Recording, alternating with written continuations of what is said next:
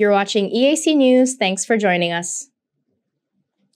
Prime Minister Hun Sen had a virtual meeting with Myanmar military leader Min Aung Hlaing on Wednesday afternoon to discuss the situation in Myanmar since his official state visit to the country earlier this month.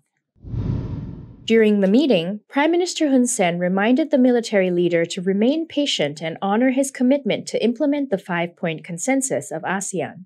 He further stated that it is necessary for Myanmar to facilitate the ASEAN Special Envoy of the Chair to visit Myanmar for the first time, to be very patient in maintaining the ceasefire, and to join ASEAN in ensuring the provision of citizens' assistance in Myanmar.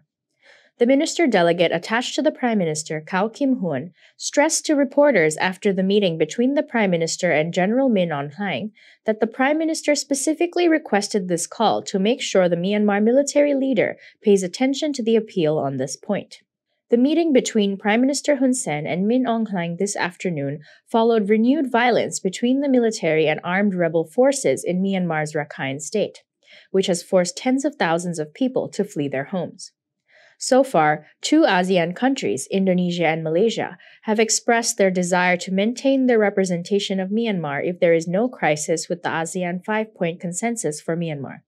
This means that Myanmar's spot in the ASEAN summit will be left open or will have non-political representatives in attendance. ASEAN's Five-Point Consensus for Myanmar calls for an end to the violence, the establishment of multilateral dialogue, and the agreement to the coordination of ASEAN Special Envoys to visit the country and provide humanitarian assistance.